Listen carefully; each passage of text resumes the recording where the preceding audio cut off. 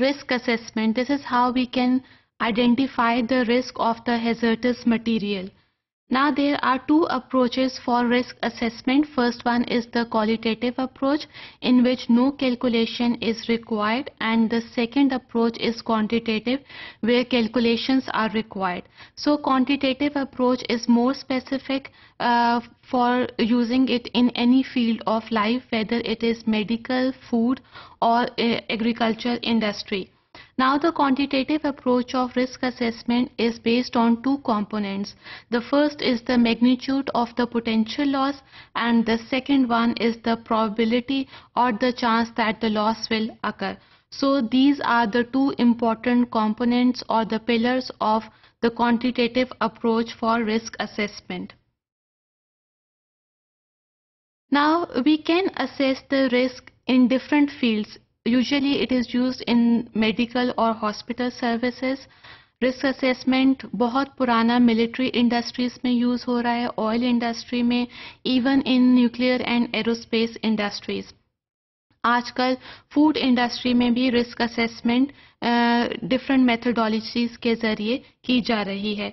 So there are different methods for assessing the risk and we can utilise them depending upon the field in which we are involve to determine the risk. Now, for example, Food and Drug Administration regulates the food safety through risk assessment. 1973 में पता चला कि बहुत सारे components ऐसे हैं जो कि कैंसर कॉज कर सकते हैं, जैसे कि कलर फूड में. इसके अलावा बहुत सारे कंपोनेंट्स मीट में ऐसे हैं जो कि कैंसर कॉज कर सकते हैं. 1973 में FDA ने कहा कि इन सारे मटीरियल्स जो कि कैंसरस हैं, इनकी क्वांटिटी इतनी कम कर दी जाए कि ये कैंसर कॉज ना कर सकें. इसके अलावा there is USA environment protection agency that assess the environment risk through this risk assessment methodology for public health safety. Then Stockholm Convention. This is also a risk framework assessment for chemicals, that how much they are dangerous for the lab workers, for the public as well.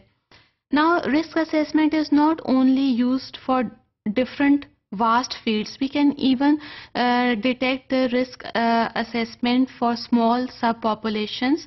For example, if the risk assessment is high in small subpopulation, it means that they are abnormally exposed to a particular product. इसके अलावा risk assessment हम सब population में तब भी इस्तेमाल कर सकते हैं जब रिस्क के चांसेस लेस देन 1% हो.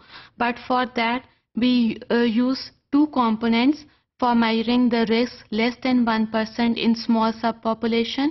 First one, all infants younger than X days, and the second component is the recreational user of a particular product.